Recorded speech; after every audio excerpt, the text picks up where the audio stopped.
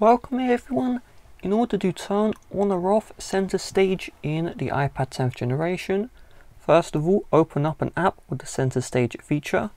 So you can see if I just move my face here, it's zooming into my face.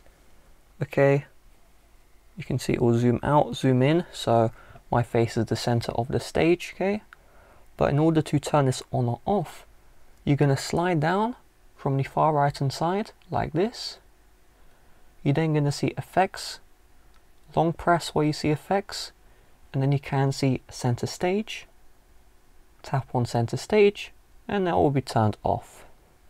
So when center stage is turned off, you can see no matter what, it's not zooming in. Okay, my face is on screen, it's not zooming in at all, right? Only way it zooms in is if I move the iPad closer, and if I slide down from the far right again, long press on effects and turn back on center stage. Now you can see it's zooming in like that. Okay, you can see it zooming into my face. And with that being said, thanks for watching. See you guys later. Bye bye.